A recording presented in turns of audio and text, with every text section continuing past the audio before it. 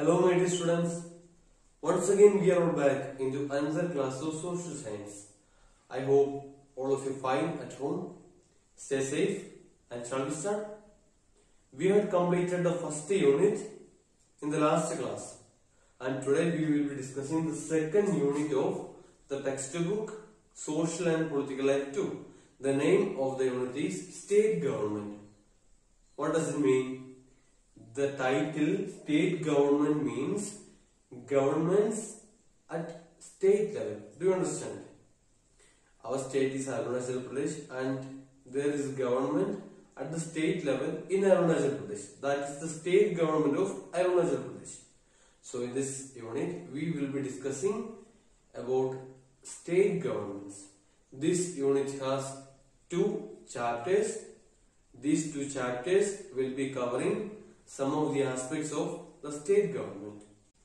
So let's study the second chapter today. This is the second chapter of the textbook and this is the first chapter of the second unit, state government. Anyway, let's come back. The name of the chapter is Role of the Government in Health. Do you get me? What does it mean? Let's have a quick introduction. In a democracy, the government should work for people's welfare. Do you get me? In the last class I said that democracy is the rule by the people, rule for the people and rule of the people. In a democracy, there is a government elected by the people and that government is ruling the people. But people is the most important thing in a democracy. Do you get me? Because democracy is the rule by the people, isn't it? And so, in a democracy, the government should work for people's welfare. People, this is the most important thing and the government should work for people's welfare. Do you get me?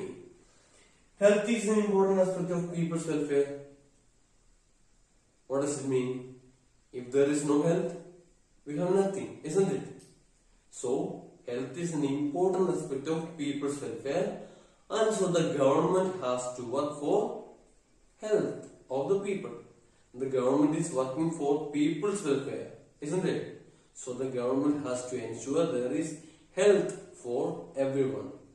The government has to guarantee good health facilities to all the people. So in this chapter, we study about role of the government in health. Today we will deal what government does and what it has to do.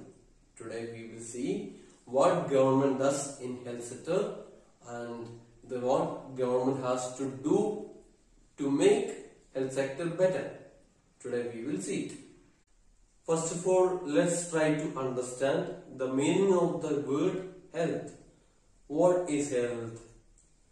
Free of diseases. If I don't have any disease, I can say I am healthy. If someone doesn't have any disease, we can say that he or she is healthy. But is that the only meaning of health? If we are free of diseases, we are healthy. But is there any other meaning for healthy? We can see. Clean drinking water. If there is health, there should be clean drinking water. If we drink polluted water, we will not be healthy. So, for us to be healthy, there should be clean drinking water. There should be pollution-free environment. If there is pollution, we won't be healthy. So, if we have to be healthy, there should be pollution-free environment. And adequate food. We should have adequate food. If we don't have sufficient or adequate healthy food, we will not be healthy. So, we should have adequate food. Then good living conditions. Our living conditions should be also good. Otherwise, we won't be healthy. Now, do you have a clear picture of a healthy person?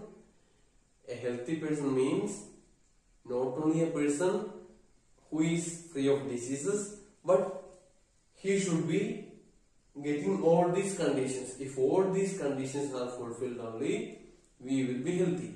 So, in order to be healthy or in order to ensure there is health, all these conditions should be satisfied.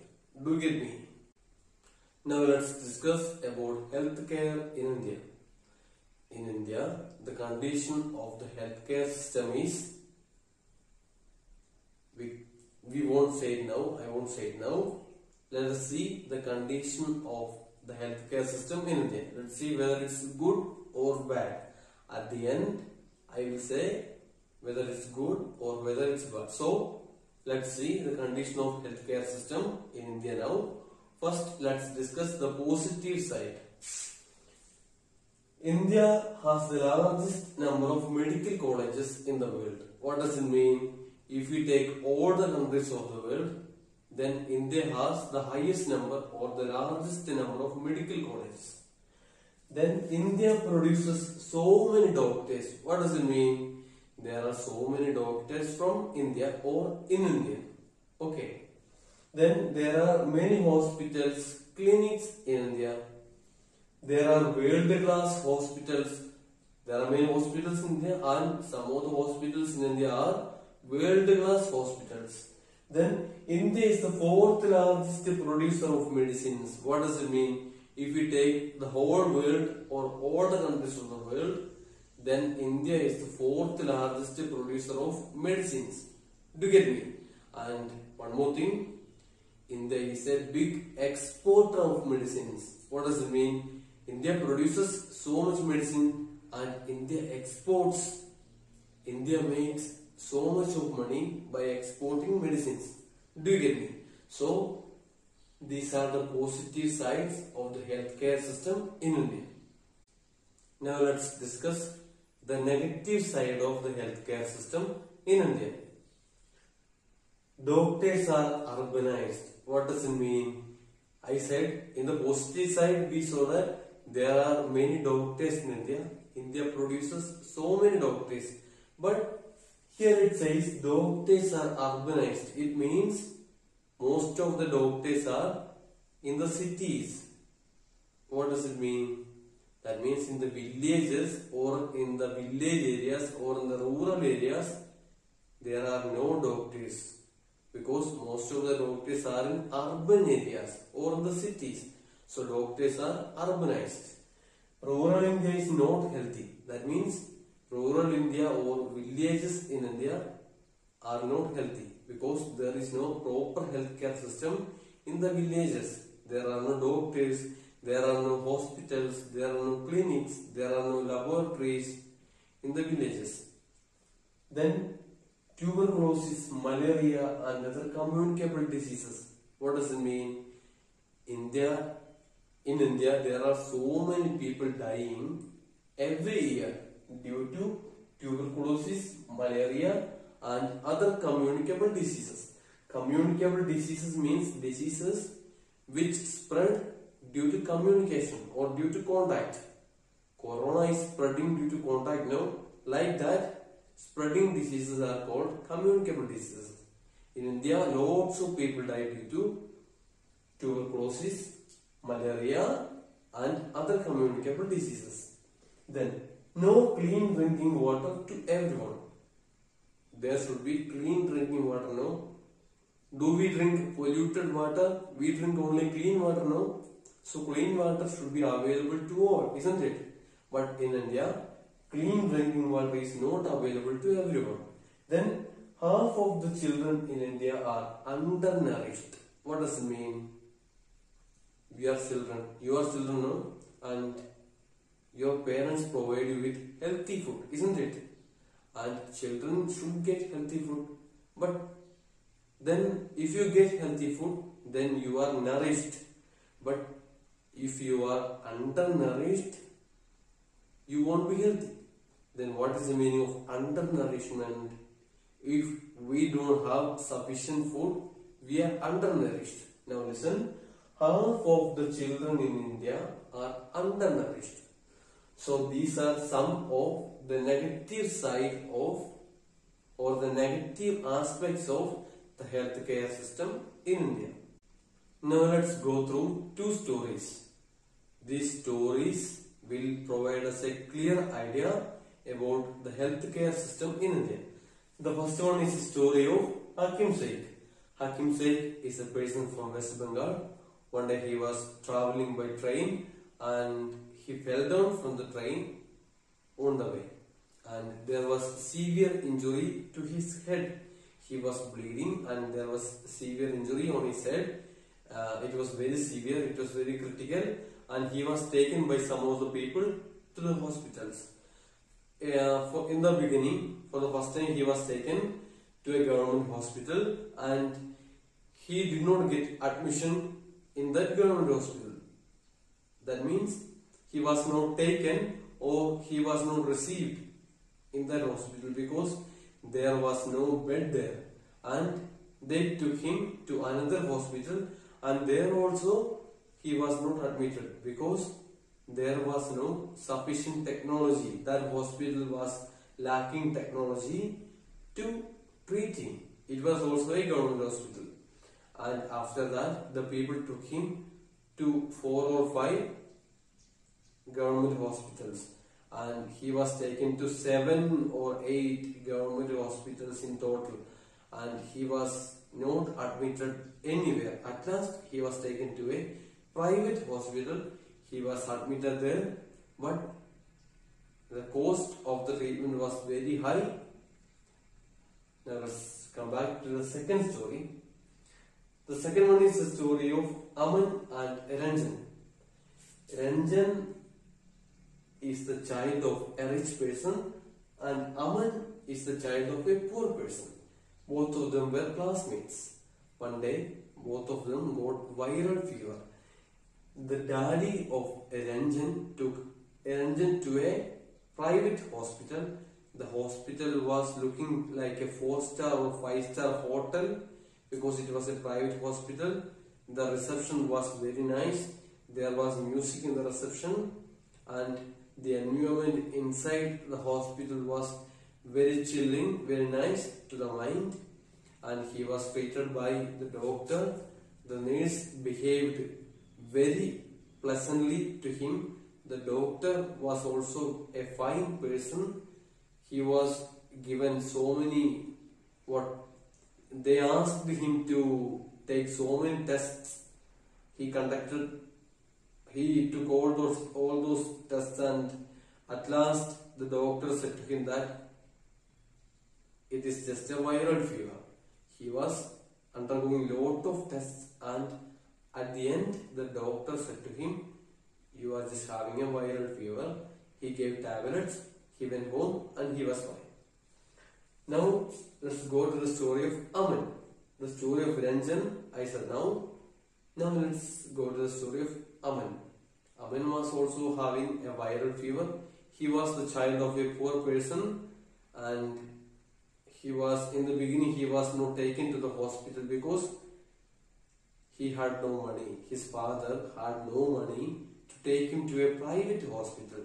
So he had to go to a government hospital. In the government hospital, if we need to take medicine or if we need to consult a doctor, we have to stand on a long queue, isn't it? So Aman was not at all well. So Aman's father said that it's better not to go to the hospital because we have to stand on a long queue. But at last his father took Aman to a government hospital.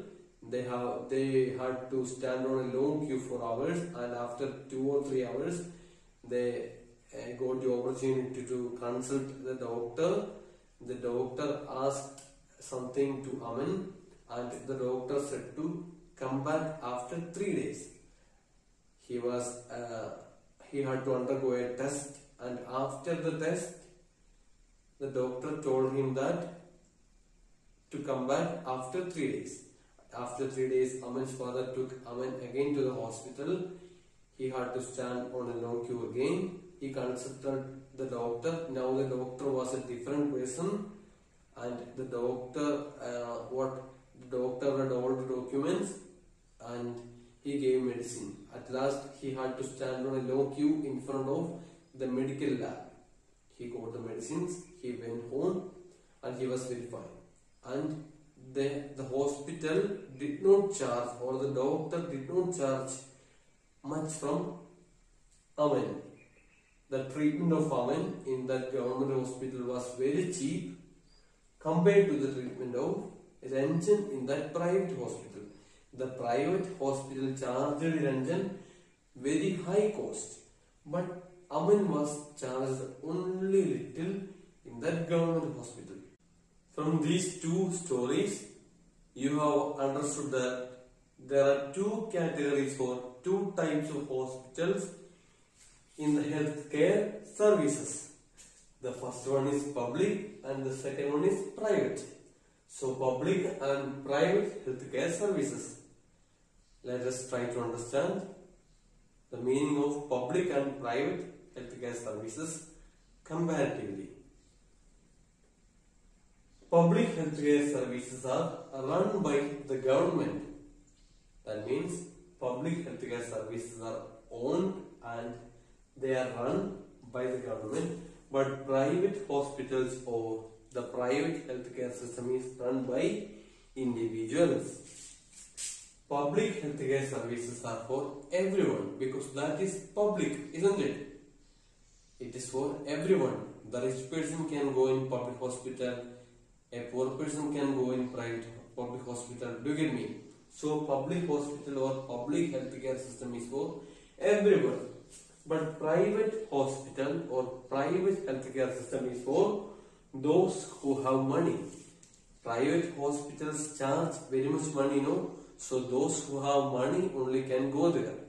Do you get me? Then public healthcare system is from taxes.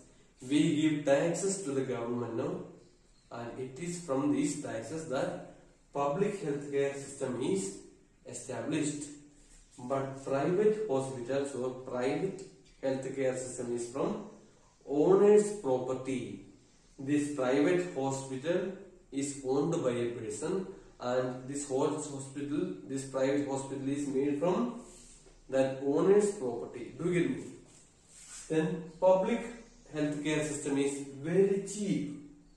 That means they do not charge very much cost. If you go to a government hospital, the cost or the charge is very cheap or very less. But it's not good. What does it mean? Public hospitals do not provide the most efficient healthcare system. The healthcare system provided by government hospitals or public hospitals are not up to the standard which are offered by private hospitals. The healthcare system by private hospital is very good, but it is very costly. We have to give very much money or they charge very much for the treatment. So public healthcare system is very cheap, but private healthcare system is very costlier. And there is one more difference also. The main difference is in the quality of the medicines provided or the quality of the treatment. The public hospitals or the government hospitals do not provide efficient healthcare system. They are cheap, but it's not up to the standard offered by private hospitals. But private hospitals charge very much from the people. Do you get me? In the beginning, I said that in a democracy, the government should work for the welfare of the people. Health is an important part of the welfare of the people and healthcare facilities should be given to everyone because India is a democracy. In a democracy, there is equality. All people are equal. All are equal. So, equal healthcare facilities should be provided to everyone or everyone should be accessible to good healthcare facilities. Now let us see healthcare and equality in India. India has more private hospitals more than public hospitals. Private hospitals are there in India. Then most hospitals in India are urbanized. That means most of the hospitals in India are in the cities or the hospitals are urbanized. There are no hospitals in the villages or the rural India has the lack of healthcare facilities or hospitals. Then public healthcare system is cheap but not good. What does it mean? Public healthcare system or the government hospitals are charging very less. It's very cheap, but the standard of the medicines Standard of the medicines are good, but standard of the treatment, standard of the healthcare system is not good. It's very much tedious. We are not interested to go to a government hospital. Do you get me? Private healthcare system is costlier. They charge very much, but it's very good. Their technology, their medicines, their healthcare system, their treatment, everything is very good, but they are charging very much. Now read the title again. Healthcare and equality. I said India is a democracy, and in a democracy there should be equality. Everyone is equal, and so healthcare system should be provided to everyone equally. Now think in deep about the title Healthcare and Equality. Is healthcare system in India provided equally to everyone? No. Rich people in India go to private hospitals. They get better treatment, better medicines. Do you get me? But poor people in India cannot go to private hospitals because private hospitals are charging very much. Poor people can go only to the government hospitals. But is the treatment in government hospitals good? They are good, but it's not up to the standard of private hospitals. So, healthcare system in India is not provided equally. Rich people are given priority because they have money and they can go to private hospitals. But poor people cannot go to private hospitals. They are going to government hospitals. But the standard of healthcare system in government hospitals is not good. So, what can be done? What should be done? Let us see. In order to ensure the welfare of the people, best or good healthcare facility should be provided to them. So, there should be excellent healthcare facility in a country, isn't it? And what can be done to improve the situation in India? Earlier we saw the situation or the condition of India. In India, the healthcare system is good, but most of the hospitals are privatized, and these private hospitals are providing excellent healthcare facilities, but they are very costlier, and so the poor people cannot go there. And what about the public healthcare facility in India? Public healthcare facility is not up to the standard of private hospitals. Do you get me? And so the poor people are not able to ensure the poor people are not able to make proper health using the public healthcare facility. So what can be done to improve the condition of India? The government should take the responsibility.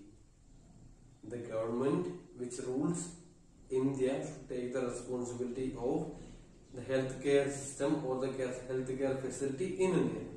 The government should take the responsibility, and the government should do something to improve the healthcare system in India.